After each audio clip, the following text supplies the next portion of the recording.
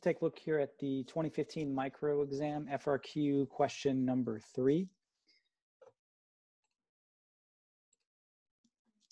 All right, so this one sets up, they give us a graph here. The graph below shows the market for widgets. How creative. The government is considering intervening in this market. So this is a pretty straightforward supply and demand graph.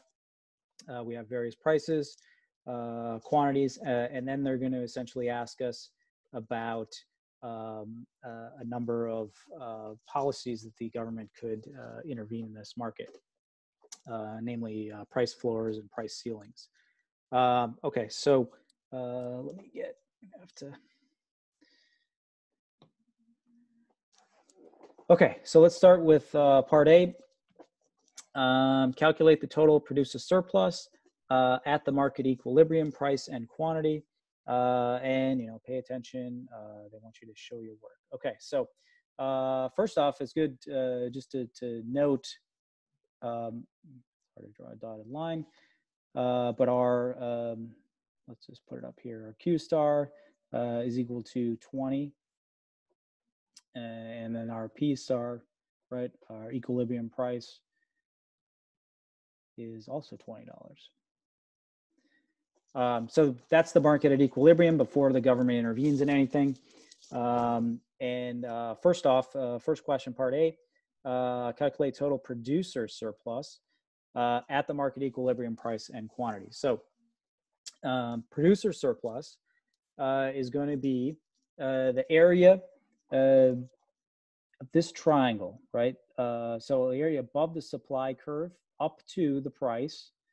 So we're going to take all these people, right? All these companies are happy, right? They got this price way up here. They would have been willing to sell for way down here, right? So they would have sold for $2, for example, but they got the market price of 20.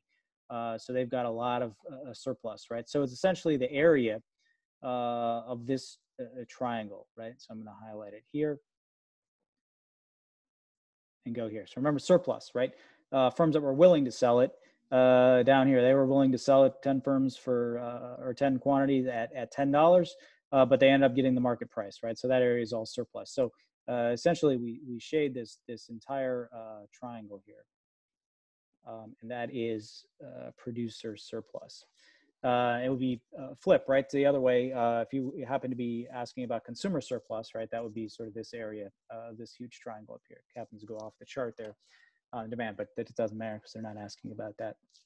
Okay, so how do we calculate this number for producer surplus? Well, we need, we have a triangle, right? So, remember your formula, 1/2 base times height. Okay, so we got to figure out these sides, right? So this goes up to $20. So we've got 1/2 times 20. Times, and then what is this? Well, we already figured out the quantity, right? The quantity is at 20, so it happens to be 20 as well. So 1/2 times 20 times 20 is 1/2 times 400. So this ends up equaling 200, right? So let's put that down here. $200 for producer surplus, and make sure you show your work. That's all this math up here. Okay. Now we're going to need to erase some of this stuff. Okay, if the government imposes a price floor at $16, is there a shortage, a surplus, or neither, and explain? Okay, so they give you a graph here. It might be good just to sketch it out. Maybe you can see this pretty obviously initially, but I'm just going to sketch it out just to be sure. So let's just go ahead and draw it on the graph, right? Price floor at $16. So we've got 10, 12, 14, 16. All right.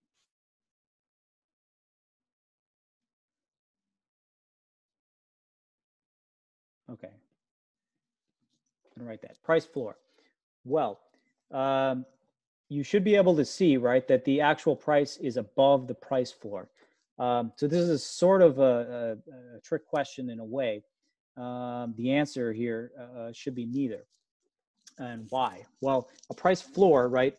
The government is saying the price of the good, in this case, widgets, cannot go below the floor, right? They don't want the price to go below $16. Well, the price is already at $20 in equilibrium.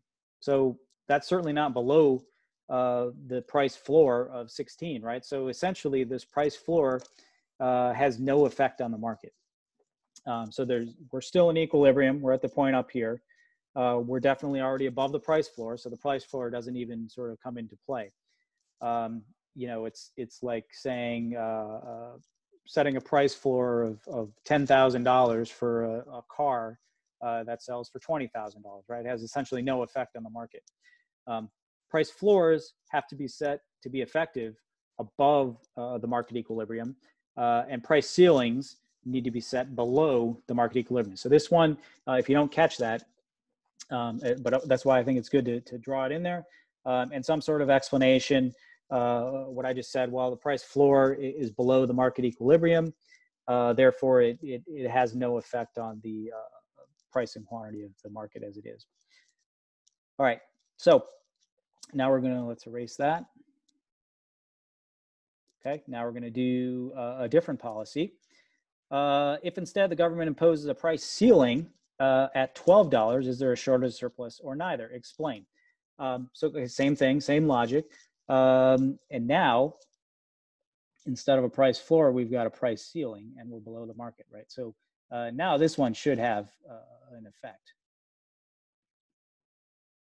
Price ceiling at $12. So you want to know, is there a shortage, surplus, or neither? So you look at that price. Let's go to our supply. So the market firms are willing to supply a quantity of 12 at that price. How much is demanded?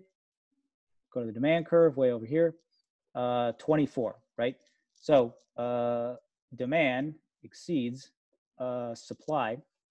Sorry, we're down here now. Demand exceeds supply.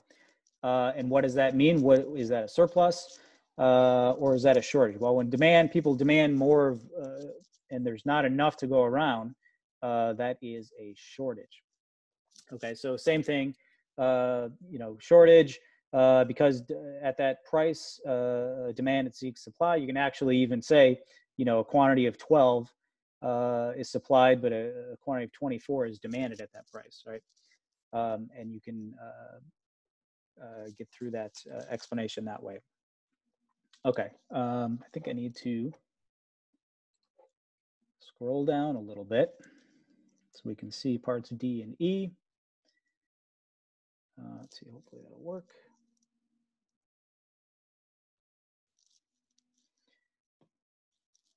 Okay, moving on to part D. If instead the government restricts the market output to 10 units, okay, calculate the deadweight loss this time, and then show your work.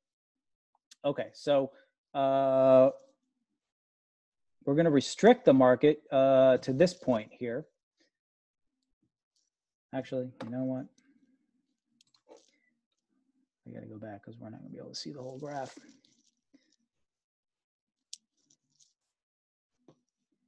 All right, quantity of 10. Okay, so the market cannot go beyond this point. So the deadweight loss is going to be this area of this triangle that is covered from this point compared to where we were at initial equilibrium, right? So you've got these three sort of points here. You know, if you were calculating like we did before, producer surplus, it would essentially be this small triangle down here, right? A consumer would be this small one up here. And this deadweight loss is represented by this rather large triangle here. As you can imagine, it's rather disrupting to restrict the market to a quantity of only 10. Okay, so we've got that triangle, and we need to find the area of that. Now I'm going to draw, let's use a different color, just because I think this is maybe easier if you think about this, split this up into two triangles. Now we're still, and then we're going to add them both. So I'm going to shade this one here, just because the math is maybe a little more straightforward visually. So we're going to do, again, 1/2 base times height. So this red triangle here goes from 10 to 20, right? So that's, so let's do 1/2. So that side is 10, right? Let's look at this side here. we've got a point of 20 and a point of 10. So that one happens to be 10 as well. They made the math pretty easy for us. And then we're going to add this other triangle. Again, they share a side here. So this is 10. And then we got to figure out how much this side is, right? So we go from 40 to 20. So that one's actually 20. All right, so we've got, so 10 times 10 is 100 times a half. So we've got 50 for that red triangle. And for the blue triangle, we've got 200, right? 20 times 10 is 200 times a half is 100. So we add those two triangles together. Whoops. We get 150 for dead weight loss. Okay, so make sure you show your work there on that one. All right, now I'm going to scroll down again. Okay, now we're going to do price elasticity of demand.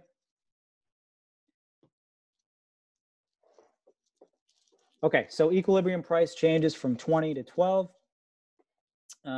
Calculate the price elasticity of demand. Make sure to show your work. And then the second part is asking about elasticity. Okay, so let's do part one first. So if you don't remember the formula, right, that the price elasticity of demand, we're comparing the percent change and the quantity demanded over and relative to how sensitive the percent change in price was. Okay, so now we look, first off, we need to figure out how much is going to be demanded. So this is our demand curve here, right? So initially, we figured this out. The quantity was 20.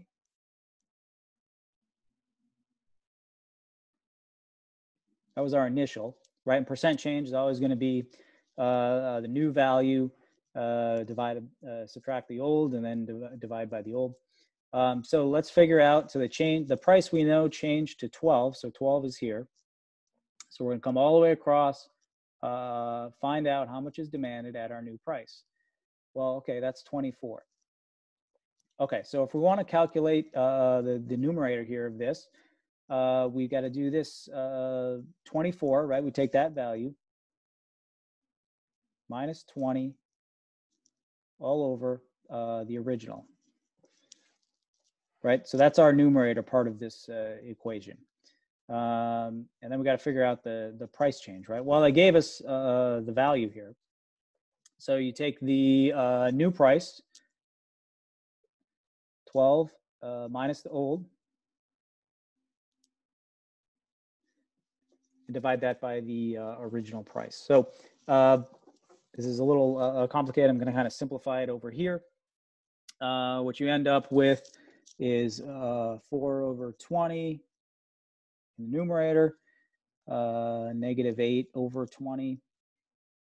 So if you solve this, right, you end up with 0.2 over negative 0.4, right?